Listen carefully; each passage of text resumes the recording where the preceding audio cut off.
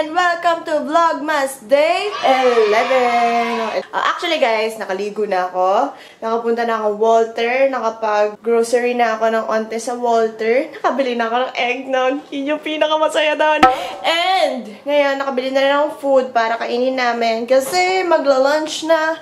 And we shall eat daing na bangus.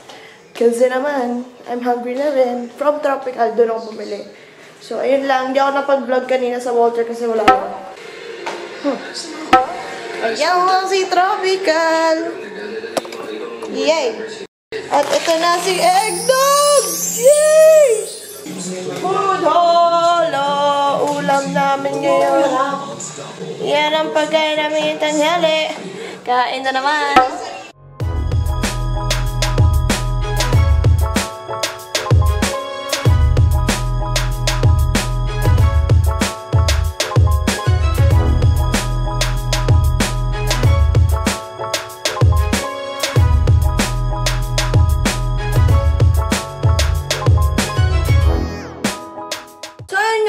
Guys, actually kanina galing ako sinamahan ko mami ko mag-deliver ng mga items niya from her online shop kasi medyo marami. Tapos kasama ko na si Ninang kanina. Tapos nakain nga pala ang eggnog. Eggnog is life! Tapos napadaan kami sa school ni Ran kasi may kailangan na requirements para sa pag-apply niya sa high school niya, sa bagong school, sa SciTech.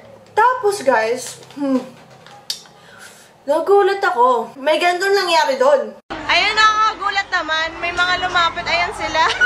Bigla ko nga nagpasign. Dumaan ako dito sa school ni Ranzel. Inaantok pa ako kanina. Nagising bigla ako. Ayan o. Okay. Hi, Ranzel. May nakita pa wala ako sa cellphone niya, no? Cellphone mo? Kasali yan sa YouTube. Gusto mo sabihin ko? Hi, Fabu! Hi, YouTube! Eh, no nga pala, nakakatuwa kasi may nagbigay sa akin ito. As in, drawing niya on the spot. Ang pangalan niya, Hershey. Ang cute-cute niya, nakakatuwa. Sabi ko, oh, thank you. Tinanong ko talaga yung pangalan niya kasi ang nagbigay siya. Ay, ang cute. Ang cute ng mga bata doon. Gusto ko maging bata ulit. Sarap. Medyo awkward na dito, guys. Ay, sweet.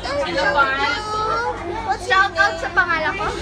Hi. Oh, thank you, Hershey. Hi lang. So, ganun. Kasi akala ko, yung mga friends lang ni Nancy yung nanonood ng videos ko. Nasagulat ako, dumami ng dumami.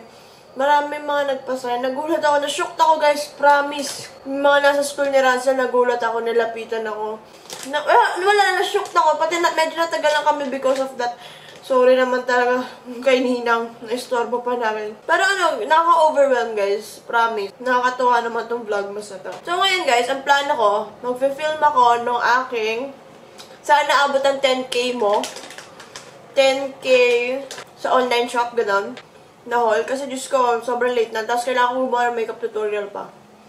Oh my God. Sige na guys, I need to do this in 3, 2, 1. So, ngayon guys, nag-setup lang ako for later. Ako ay mag-film ng try-on haul ko na sobrang tagal na nakahain.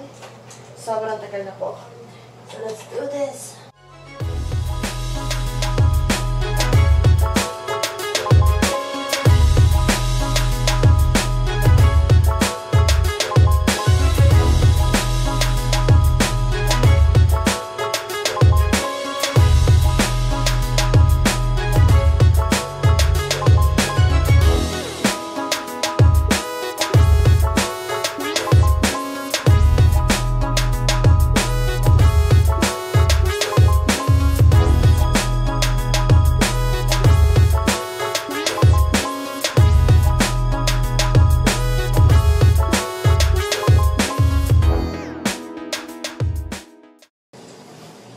Yo, what's up?